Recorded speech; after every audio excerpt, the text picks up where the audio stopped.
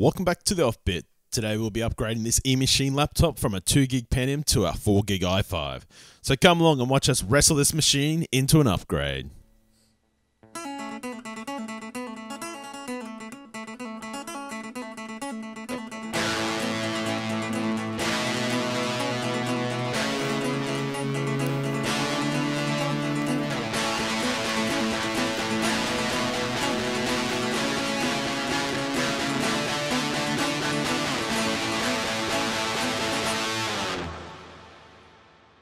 This is the eMachine E729Z. The eMachine brand is currently owned by Acer Incorporated as of from 2007. Our machine comes with 2GB of RAM and has an Intel Pentium p6200. So we are very keen to replace this CPU and give this laptop an extra 2GB of RAM while we're there. We received this machine with a dead hard drive, so we have already installed a 120GB Western Digital Green SSD and installed Windows 10 on as well. The i5 that we have selected today for the upgrade is the i5 520M from Intel. This CPU has 2 cores and 4 threads with a base clock of 2.4 GHz. The CPU can boost clocks on one core up to 2.93 GHz. It has 3 MB of level 3 cache and a TDP of 35 watts. We are removing the existing 2GB of RAM and replacing it with 4GB of RAM, which are in a 2x2GB stick kit. These sticks are both DD3 1333MHz SODIMM sticks. I think it's time to pull this machine apart. When doing upgrades for most laptops, you will need a jeweler's screwdriver, or we'd recommend a jeweler's screwdriver set. We would also recommend using a guitar pick or a spudger. You can use a guitar pick or a spudger to get right in between the plastic to release those plastic clips. Using a flat blade screwdriver to do this can leave scratches or indentations in the plastics at the joints. Removing all power from the laptop is recommended. So yes, you will need to remove the battery. Usually the battery will be hiding screws to be removed anyway. Once the battery is removed, methodically remove all the screws on the back of the laptop. We started by removing the access panel to the RAM and hard drive. It's always a good idea to put your screws in a place where you remember where they went, so some sort of organisation is a good idea. Another tip that we didn't do, and trust me you want to do this, remove the hard drive at this point.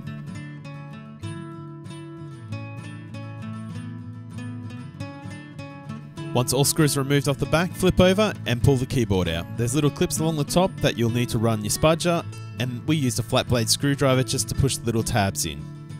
Once removed, take all the cables out and unscrew all the screws in the plastic top.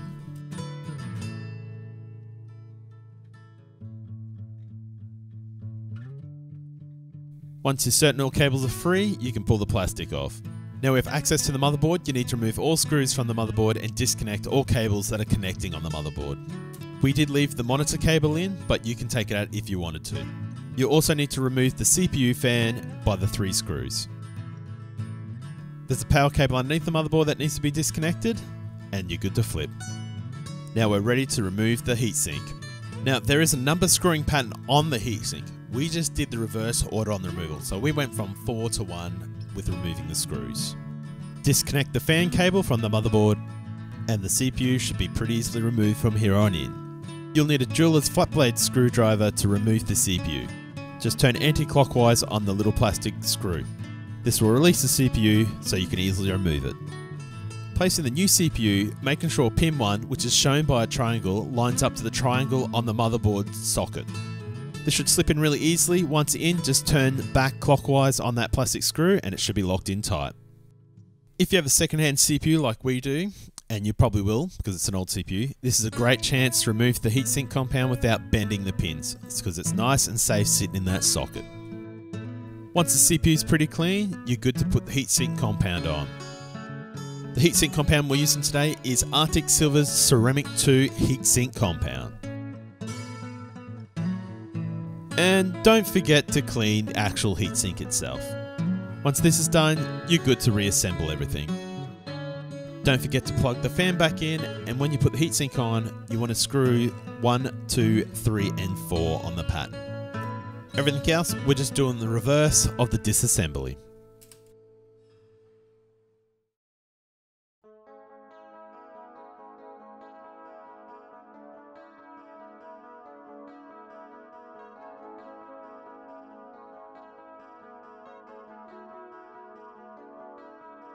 This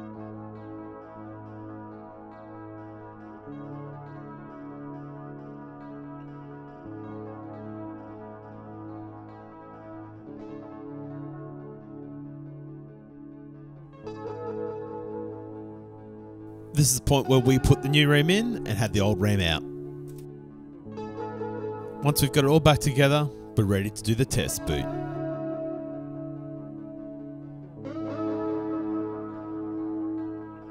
If everything's gone well, you'll be greeted with the BIOS booting logo. Everything's looking well and looks like we're going to be booting Windows 10, which is a good sign. So the big question is, how much better is the i5 520M over the p6200? In CPU ID, CPU Z, our single source cores were very, very similar, only showing a 2.95% improvement, which is going to be seen because they are the same cores basically. Now the big difference is going to be in the multi-core with the hyper-threading, scoring a 40.64% improvement. In 7-zip, we also scored pretty similar with the single core, a little bit better because of the boosts on the i5, but we got a 28.64% increase in performance in single core and an 82.82% increase in the multi-core. Finally, Cinebench R15, we scored 195 points over the 117 points from the Pentium p6200, giving us a 66.6% increase in performance.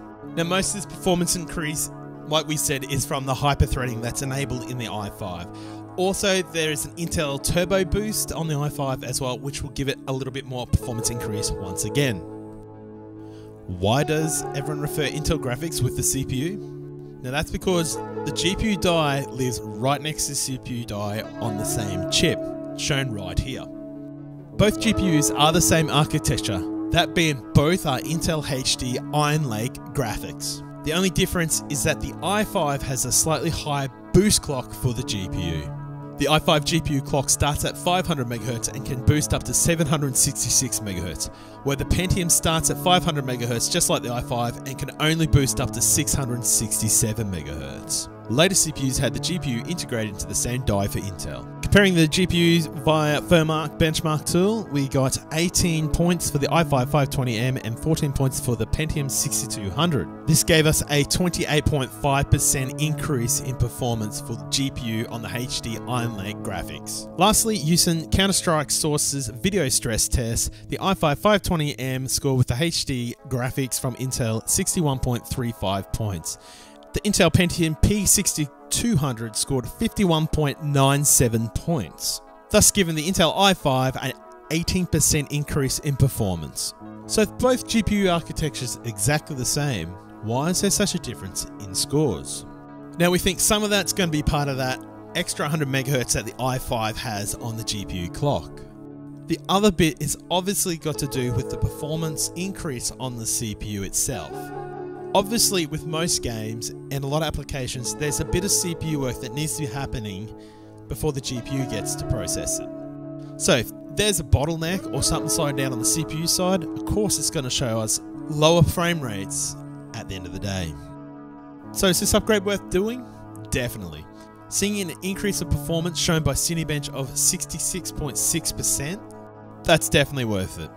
Now this upgrade cost us $30, that was for the 4GB of RAM and the i5 520M. Now if you're going to throw in that hard drive, the SSD from Western Digital, that's probably about another $30 as well. So this thing owes us $60 Australian. Now it's worth mentioning, if you're going to upgrade to the i7 720QM or one of the QM processors, they do not have an on-CPU GPU. So what does that mean? That means when you put that CPU in, it won't see a video card unless you have a dedicated video card. It's probably worth mentioning that this wasn't the most easiest laptops to put back together. We did struggle with some of the cables and just getting those to sit in there and not fall out again. So don't feel bad if you struggle with that. But with persistence, it can be done. I'm also pretty sure there's worse off laptops out there, so we're yet to find them, but we're sure we'll run into them soon enough. Anyway, that's all we got today for the OFFbit. Now, if you've enjoyed this video, can you please hit that like button? Always feel free to drop a comment by. We do read these comments at the OFFbit and we do enjoy seeing what you guys are thinking. And If you really have enjoyed this content and you haven't subscribed, hit that subscribe button. We try to release these videos at least once a week at the moment. So if you want to keep encouraging us to make these videos, please show your support by joining our community. Hit that subscribe button. Alright, thank you very much for watching once again, and we'll catch you guys next time on the OFFbit.